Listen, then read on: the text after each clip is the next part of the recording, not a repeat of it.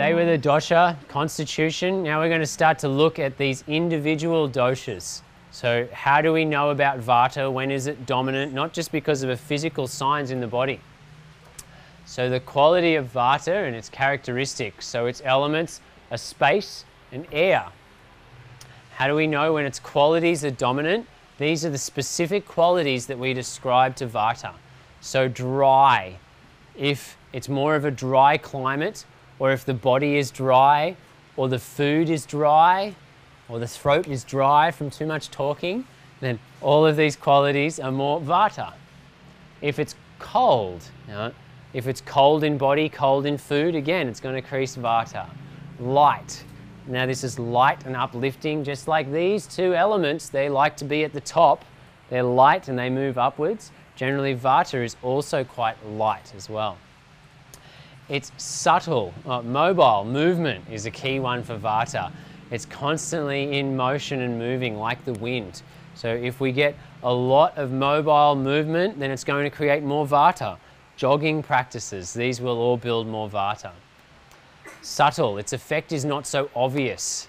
It's not something you notice. When the wind penetrates into you, you think, oh, it's just a bit of wind. But if that happens a lot, it starts to create imbalances inside the body.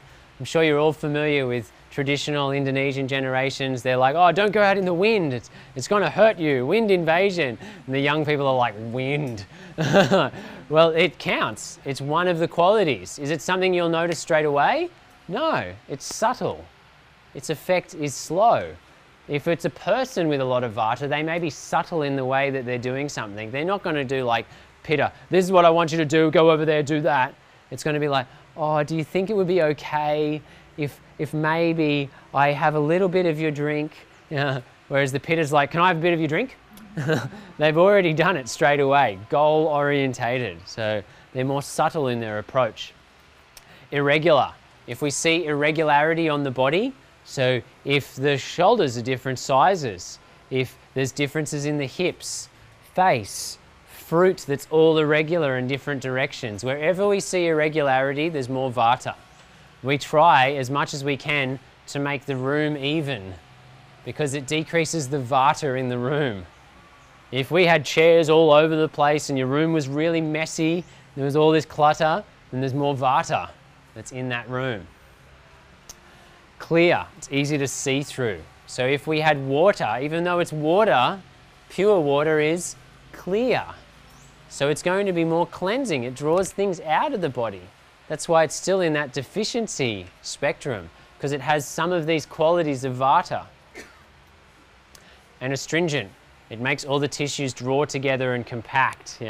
So as we get older, Vata builds and we become more astringent and stuck in our ways. What are the things that it governs inside the body? The functions. So all movement, whether it's our body movement, nervous system movement, digestive movement, all of these are governed by this quality of Vata. Inspiration, to breathe in, and expiration, to breathe out, is governed by Vata. Our enthusiasm, our like, yeah, I want to do that, I want to go for something, is a quality of Vata. Our desire, so like, yeah, I'm passionate about this, let's get activity towards it. The excretion of our waste products, letting go. So we saw as we got into a lot of Vata dominant foods, lots of green smoothies, it went excretion of waste products. It went into that principle even more. So the colors are purple and black. If you ever see these colors on someone's body or in the environment, then it shows that Vata may be building. So if we start to see those qualities anywhere, Vata is present. What do you think might be an animal that best represents Vata? Try and remember it. We want something that's going to be a penguin. Why do you think the penguin? It's in the cold, great, yeah. See, I love asking these questions to the group because you get all these analogies and people will always remember that a lot easier than trying to remember all of this. It's like, oh, the penguin, it's black and it's cold. So what also we've got, in Ayurveda, they like to use the crow. The crow is a flying bird. The flying birds Can bring that, there we go. Yeah. It's black. It's nervous and flighty. It likes to move around a lot. They also say that the crow in shamanism is the messenger to the spirit world. It makes a lot of noise, which Vata makes a lot of noise. They like to talk a lot. It's like, always making noise. It's quite a fearful bird. It's not calm and relaxed. It's always like, what's going on? What's happening around me? So it really represents these qualities of Vata a lot. So, in balance. When Vata is fully in balance, we've got our enthusiastic, vivacious person. We can bring these ones up fairly quickly. Joyful and serene. They love the world. They're alert. They're a quick learner. They're confident, able to go, yeah, this is what I want to do. Light but sound sleep, still able to sleep. Moves lightly and gracefully. Smooth skin and regular bowels. Now, very different to what Vata is when it's out of balance. When Vata is out of balance, we see the opposite. They're restless. Their mind is all over the place. Their nervous system is all strung. Nervous and flighty. What's the next thing? Forgetful and spacey. They can't remember anything. So common for Vata. Anxious and worried. I'm not sure about this. What to do there? What's going to happen with the family, the children? This anxious and worry leads them to difficulty sleeping. They're just like, oh, I stay up at night. It's so easy to move into insomnia. Body pains and stiffness, this astringent quality stops the circulation from moving. We saw this body pains that were happening when she had too much Vata, dominant foods that happened. Dry skin, the skin will become quite dry as well. Constipated, the bowels don't work properly. We can sometimes have looseness if it's a lot of raw foods, but also it can be constipation that will happen with this. Aggravating Vata. So how do we get all of those things? We get all of those things by doing this. We worry, loss, separation, fasting and eating on the run. If you're eating and you're always on the go, it's going to build more Vata. Eating dry, frozen or leftover foods, not a lot of fresh. You don't get enough sleep and you work the graveyard shift, meaning at night. If you stay up at night, you're taking yourself closer to the graveyard. This Vata quality will build. Keep no routine whatsoever and run around a lot. Cars, planes, trains, anything that's in movement and motion. Never lubricate your skin. Never rub oil onto the skin and really lubricate the tissues. Avoid tranquil, warm, moist places. Now that is going to create a lot of imbalances inside the body. On top of that, you could use stimulating drugs like cocaine, speed, and coffee.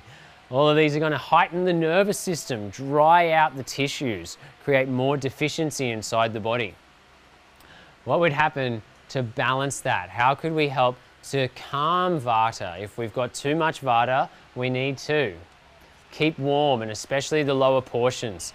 One of the things of the doshas is we could also divide the body into Vata, Pitta, and Kapha. The lower part of the body is Vata. It's what's moving around and doing all of these things. The middle part of the body is Pitta. It's where all the regulating and transforming parts happen. The upper part of the body is Kapha. This is where the heaviest parts of the body are. The lubricating fats of the brain. All of these Kapha qualities where we make mucus.